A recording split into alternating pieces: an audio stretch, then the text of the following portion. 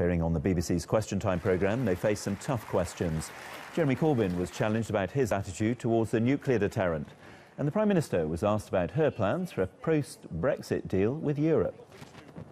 And one of the reasons I think we can negotiate a good deal is because actually a good deal in trade terms is not just of benefit to the UK, it's of benefit to businesses in the remaining countries remaining in the European Union.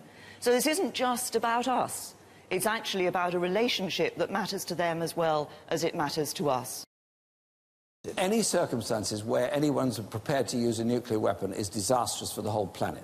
That is why there has to be a policy of disarmament and globally, but through a multilateral policy, not a unilateral policy. But we have to, obviously, try to protect ourselves.